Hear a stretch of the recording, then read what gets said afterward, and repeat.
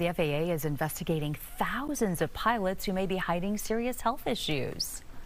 Do I want to know this? Yeah, I don't know. I guess we need to know. Yikes. So Sally Mack is taking a look at that because it's trending. A lot of people do want to know about it. Right. So here's what we know, ladies. 5,000 pilots allegedly falsified their medical records to hide medical issues that could impact their ability to fly safely. Now, these pilots are military vets licensed to fly in the U.S.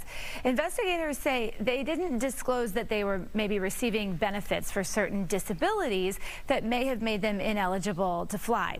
Now, half of the cases have already been closed. An FAA spokesperson says 60 of the pilots posed a, quote, clear danger to aviation safety and were not allowed to fly while the records were reviewed. The vast majority, however, of the 5,000 are able to continue flying while the cases are handled, either closed and put away or found to, result in some sort of a penalty or violation for these pilots and some sort of consequence. So more to come on that, I'm sure. But now